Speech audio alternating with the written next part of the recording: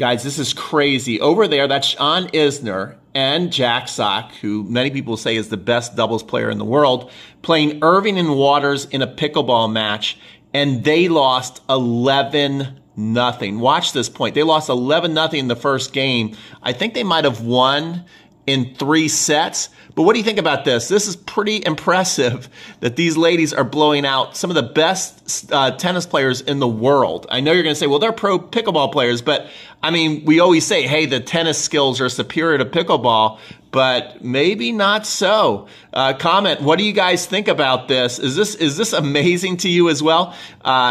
These ladies were awesome. Their hands are sick. I have to admit it, I actually enjoyed watching this. Let me know what you think about these pro players. Look, he got tagged.